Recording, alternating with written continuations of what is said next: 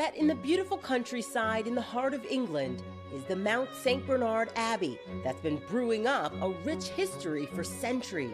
Father Joseph, how are you? I'm very well. Nice to meet you. Nice to meet you too. Can you show us around? Certainly, yeah. Come this way. Yeah. Okay.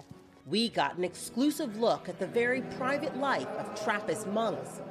A rare glimpse inside one of only 10 Trappist abbeys in the world, where along with their prayers, these monks also make beer.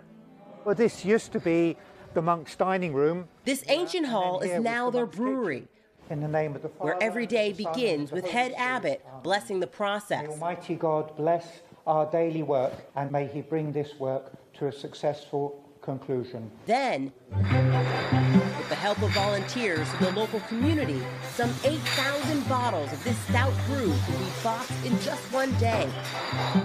But it all begins with the grain. This is the barley. We can't tell you the exact kind because that's a secret, but it goes in here to be milled, and then it all gets mixed in here with the same well water that they used since the abbey was founded. The next step, these huge tanks where the beer sits for 2 weeks. Now this is the fermentation process. So we're talking some 1,400 gallons of beer that will go up these pipes, and it comes out here.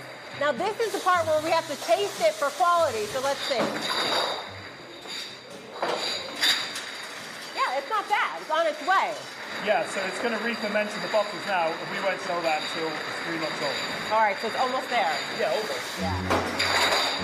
This strong beer, called Tint Meadow, is named after a nearby field where the monks settled centuries ago.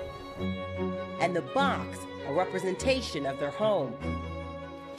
We met Brother Martin, who gave us a tour up the winding staircase of the bell tower.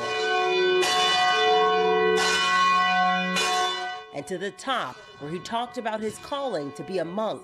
I gave everything away, really everything. When I came here, I had only a bicycle.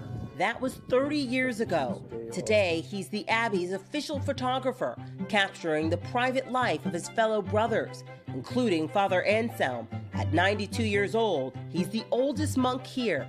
In the old days, in the 1860s and 70s, the monks brewed beer here. We never found their original recipe, but there's some good reports it was very good quality beer. A lost recipe, but the brothers recreated their own. Father, you don't look 92, so how did you stay so young looking? Fresh air and love. Yeah. And Tint Meadow, I suppose.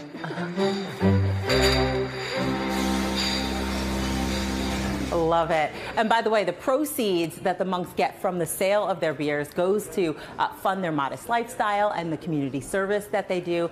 And guys, as journalists, you know, it's important that we know all aspects of our story. So we've got to taste this beer. We sent you guys some beer, so you have some to try. Do you mind if I get a bottle? Thank you so much. Because, you know, I mean, we need to taste the quality of this beer to make sure it's good. All right. So, yeah. Good quality. Cheers, Meagan. Meagan going right from the bottle. Nice. All right. Thank you.